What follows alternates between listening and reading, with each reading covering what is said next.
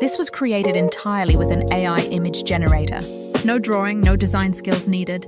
In this video, I'll show you how you can make your own AI comics step by step. Ready? Let's get started.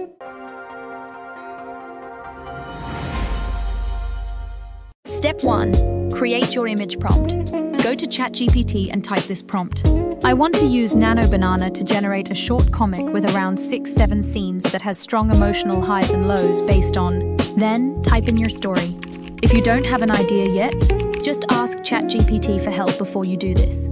For example, I'll write mine like this.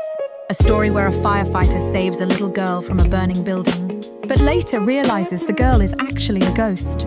After that, paste the rest of the prompts below your story. These are important to make sure everything runs correctly.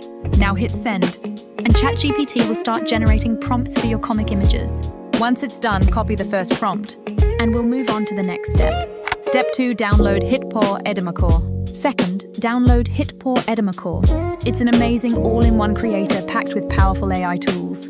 If you don't have it yet, just click the link in the description below. Once it's installed, open it up. And let's move on to the final step.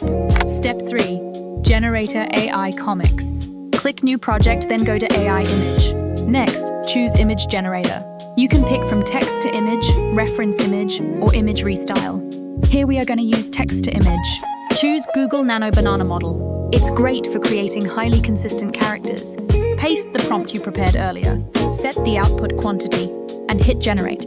And you've got your first comic image ready. Then go to reference image. Upload the image you just generated. Paste the second prompt from ChatGPT, set the output quantity, and hit generate again. Repeat this process. Upload the previous image each time to generate the next panel until your comic is complete.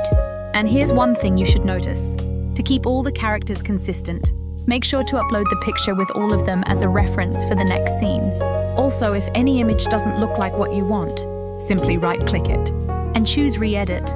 Try adjusting your prompt until you get the result you want. Now let's take a look at the final result. If you enjoyed this tutorial, don't forget to like the video, subscribe, and turn on the bell so you never miss a new upload. Thanks so much for watching, and I'll catch you in the next one.